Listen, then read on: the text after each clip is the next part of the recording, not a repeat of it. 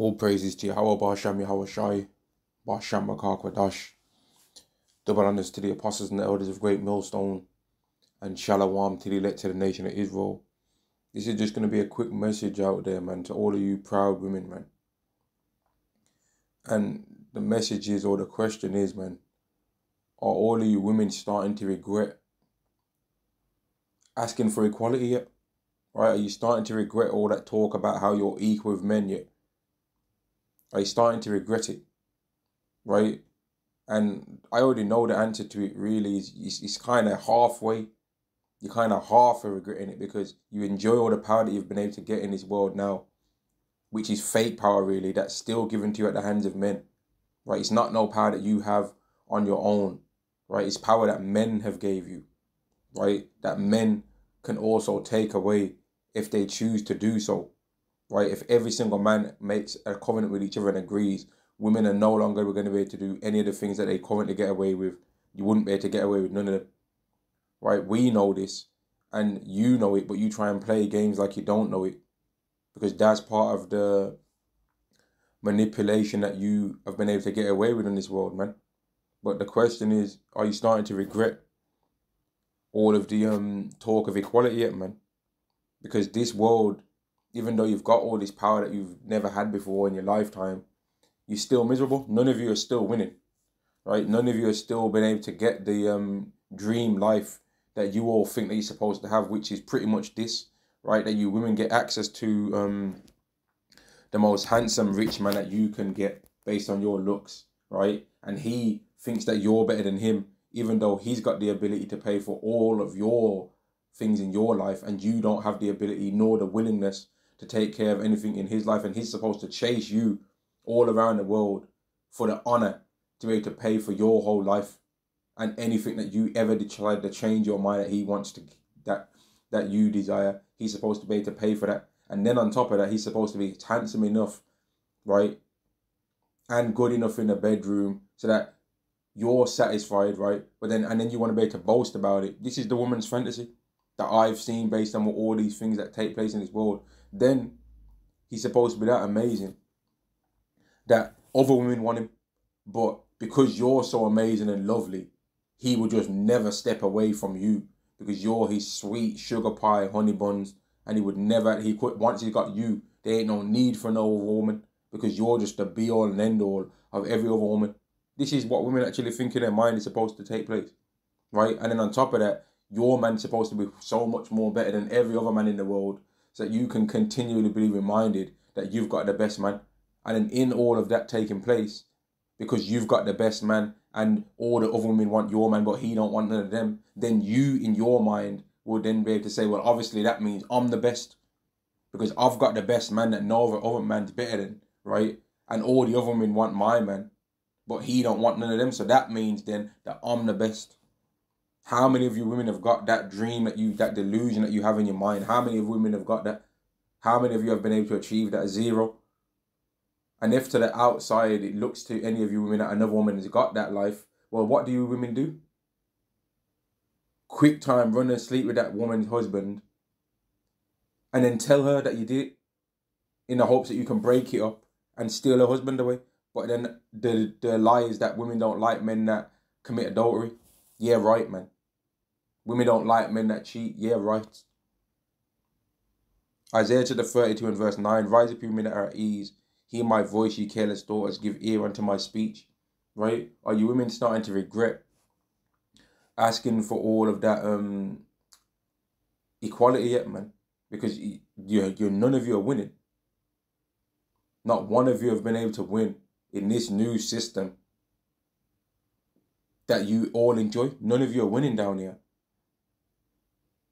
None of you are really winning, but yet you still love this place, man.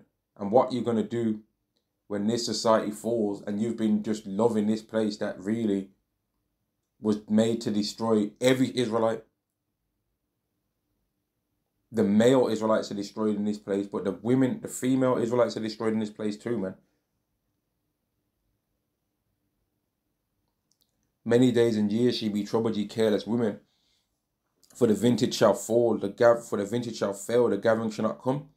Tremble, ye women are at ease, be troubled, ye careless ones, strip you and make you bare, and gird sackcloth upon your loins? They shall lament for the teats, for the present fields, for the fruitful vine. They're going to be longing to be a part of this world again. But it's not coming back. It's once this society falls, it's not coming back to be. The world's never going to get to be like this again. There's never going to be no world that's just worshipping women for nothing. Like the things that a man has to do to get the same praise, to get the same praise as what women get in this world, right, is ridiculous. Right? The only person really in this world, or that we're ever going to see that's going to be able to easily overcome the kind of praise that women get is Yahweh Shai. But look at what Yahweh Shai had to go through. Right? Look at what Yahweh Shai had to go through, man. And he's gonna be the one that's gonna get way more praise than any of you wicked women have been able to get in this world. But look at what he had to go through, man. Whereas women want praise in this world for things that among the male life is nothing to be able to do those things. You're considered as so what? They're like so. Right? You got women that are like, look like they should be on the short bus talking about they want a man that's a dread-headed millionaire that's over 6 foot, and you're looking at them and you're like, really? You think so, bro? You think so? But if you're equal, if we're doing equality, then, well then okay, you're going to have to then meet the height requirement that we like, and you're going to have to be a millionaire.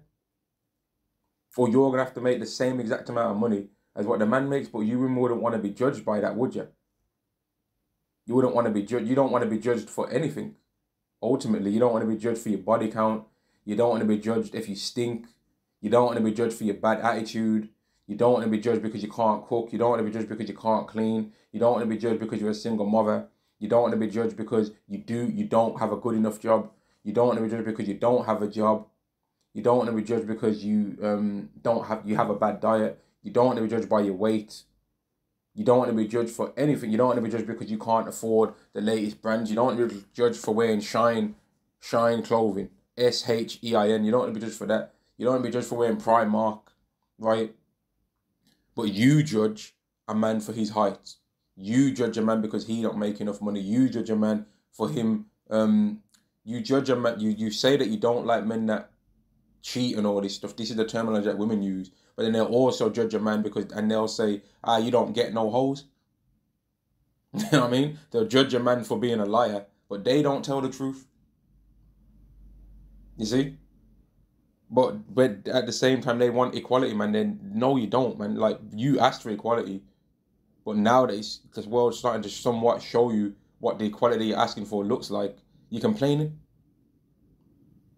Now that you're in situations where some of you women have gone LG3T with it, right, and you ended up in relationships with women, you end up realizing actually no, you're gonna go back to men, which really you're not supposed to have even got the opportunity to have tried to switch back according to the laws of Yahweh. But even within the women trying to be in relationships with women, they seeing that they're bogged out as all hell anyway, because even in that the women can't find no peace. Yet they want to try and blame men. Oh, men are this, men are that. But then when they try and do it that way, they still find that that's degenerate even worse. That's even worse. Which is clear that that's worse because that's an abomination in the eyes of the Lord. And in the eyes of the believers of the Lord, it's an abomination too. But this is just a quick video, man. Are you women starting to regret asking for equality yet, man? And if you ain't been convinced yet that this equality that you're asking for was the wrong thing to ask, well, don't worry. The day of Yahweh Ba'Shem Yahweh Shai's wrath is going to give you all the convincing that you will need. Shalom to the elect of the nation of Israel.